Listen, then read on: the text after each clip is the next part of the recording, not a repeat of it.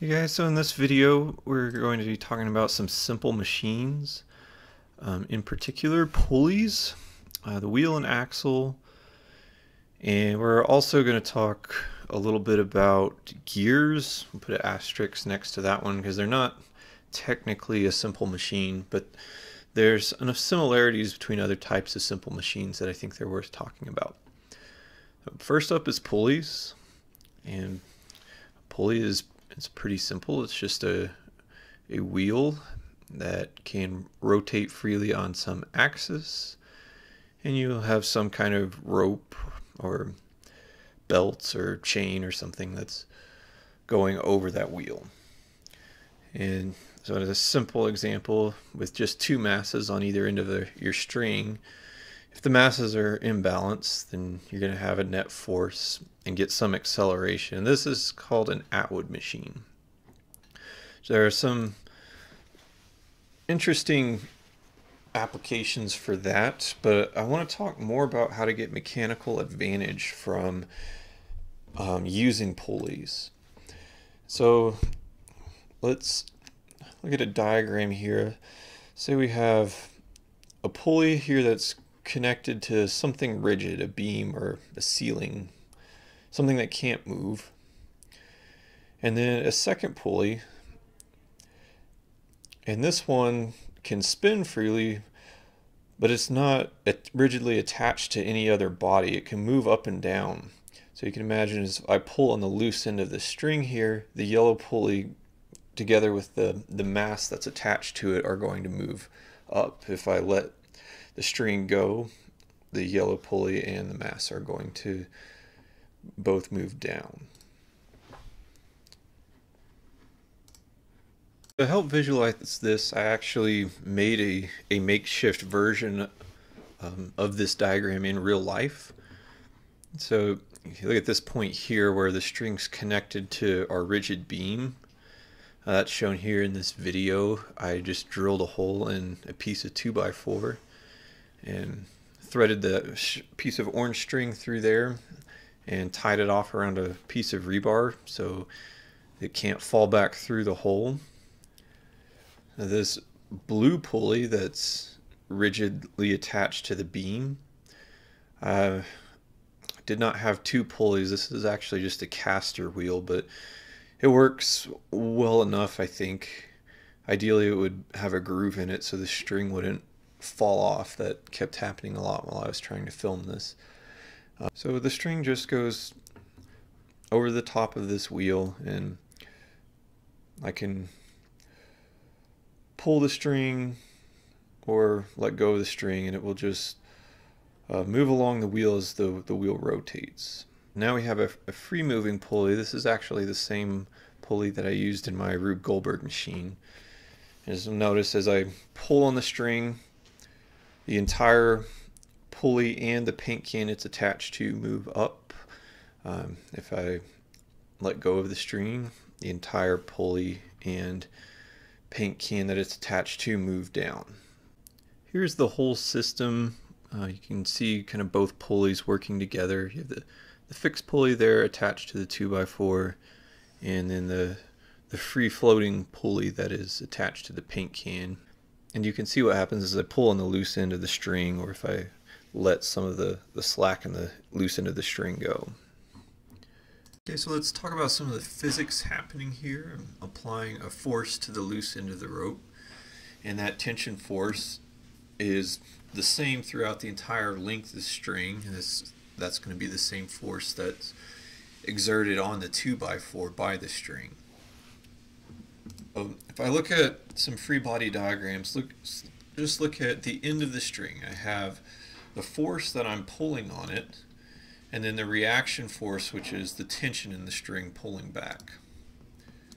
At the other end, I have the same thing. The string is pulling against the 2x4 with whatever force I'm pulling on it, the string with, and a tension force is opposing that.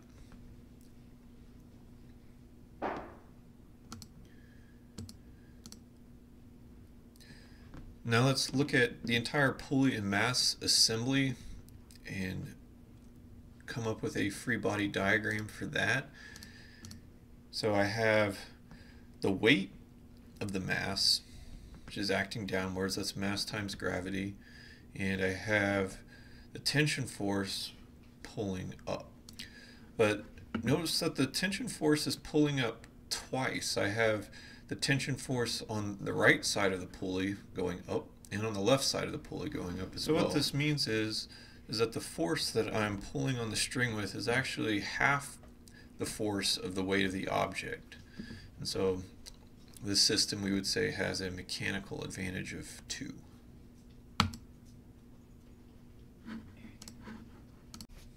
Okay, so here I'm just going to kind of draw the same diagram over a still from a video I recorded, just to make it explicit. You've got the 2x4 as your rigid body or your beam. This blue pulley here is fixed to the beam. You have a yellow pulley that is free floating, that can move up and down with the paint can. And I'm applying a force to the end of the string, which is the same as the force that the string is pulling on the 2x4 with. And then there's a second tension force that's acting on that yellow pulley, that's the tension of the string between the 2 pulleys. So notice on the right hand side and the left hand side of that yellow pulley, you have tension forces acting upwards. Imagine even more complex pulley systems. So let's say we have 3 pulleys that are all rigidly connected to some beam, and then 3 more pulleys that are free floating and attached to some mass. We have a string or a belt or a cable or a rope or something that's threaded through all these pulleys, and it's going to be free on one end and then attached to the same beam as those white pulleys at the other end.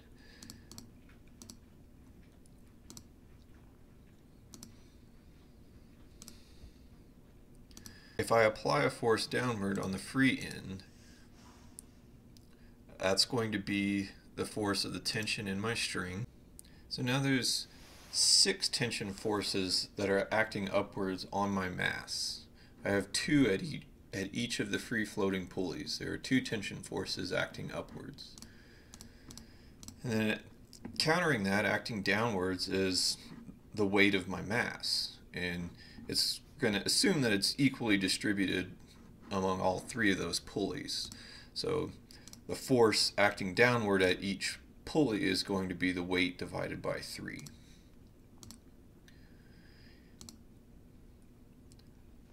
So to balance the forces at each pulley, if I have weight divided by 3 acting downwards and 2 equal tension forces acting upwards, and that means for this to be balanced, the tension force has to be the weight divided by 6.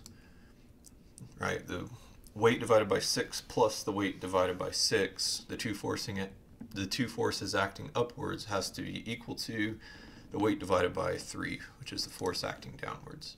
Tension force that is equal and opposite to the force I'm pulling with is going to be the weight of the mass I'm lifting divided by 6.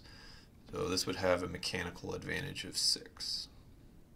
Fortunately, I don't have the equipment to demo this one, but just wanted to show you all how the physics works and how you can use pulleys to achieve mechanical advantage. For a wheel and axle simple machine, you have some kind of flat cylindrical wheel that is attached to an axle. And what makes the simple machine, the wheel and axle simple machine, is that the wheel and the axle have to spin together. They have to be rigidly connected so that when one turns, the other turns as well. So they always have to rotate with the same angular velocity. And you can attach more than one wheel to your axle too. So let's look at an example. We'll have this purple wheel, a yellow wheel. And they're going to be fixed on the same axis. So when one wheel spins, the other wheel spins at the same angular velocity. And let's give them some dimensions. Let's make this larger wheel have a radius of 0.3 meters, and the smaller wheel will have a radius of 0.1 meters. The key here is the mechanical advantage we can get from a wheel and axle simple machine is always going to be proportional to the ratio of the wheel radii. So if you have watched Ms. Ruck Flynn's video about levers, remember that the key to the levers is always your force multiplied by the length of your lever arm.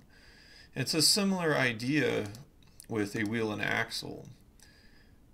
We're looking at a force applied at the circumference of my wheel multiplied by the radius of that wheel. Again, it's just like a lever. If I have a force multiplied by some lever arm length with levers that had to be conserved, so same thing with wheel and axle. The force multiplied by the wheel radius has to be conserved. So if the force of our yellow wheel times the radius of our yellow wheel has to be equal to the force at the circumference of the purple wheel times the radius of the purple wheel. Okay, so let's put some numbers into this example. Let's let the force at the yellow wheel F2 be 100 newtons. So again, that force is acting kind of perpendicular to the wheel at the circumference. And I want to know what the resulting force at the circumference of this purple wheel, the larger wheel, is going to be. So we're going to use this equation. F2 times R2 is equal to F1 times R1. I think I accidentally wrote R2 twice. The purple is R1. Let's just plug in some numbers. So our force at the yellow wheel is 100 newtons. The radius is 0.1 meters. And that has to be equal to the force at the purple wheel times the radius of the purple wheel. And if I solve for F1, that force, it's going to be 100 newtons times 0.1 meters divided by 0.3 meters. And so the force that's acting at the circumference of the larger wheel is 33.3 newtons. Okay, let's look at another example. This time we'll use the same wheel and axle assembly, the same dimensions, but now we're going to say the force is applied to the purple wheel, the larger wheel, and we'll make that a 15 Newton force.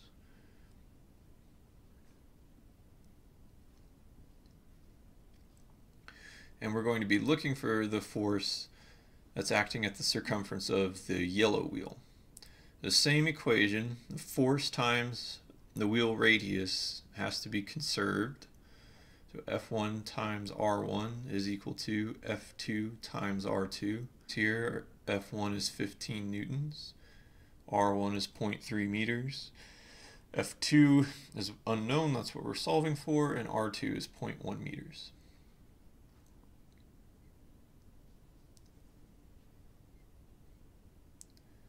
So when I solve for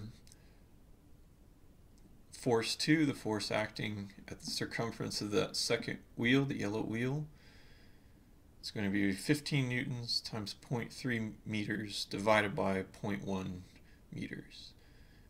And our answer is 45 newtons. So you can see our force got multiplied by 3. This wheel axle machine is giving us a mechanical advantage of 3. So that's really the gist of wheel and axle problems. The force times the radius of the wheel has to be the same for every wheel that is on the axis. I also want to just throw in a vocab term to describe this. The force acting at the circumference of the wheel times the radius of the wheel. There's a name for that that's called torque. The torque is the force times the radius. So for the purple wheel, F1 times R1 is the torque of wheel 1. And for the yellow wheel, F2 times R2, that's the torque of the yellow wheel. And torque is going to have units of Newton times meters.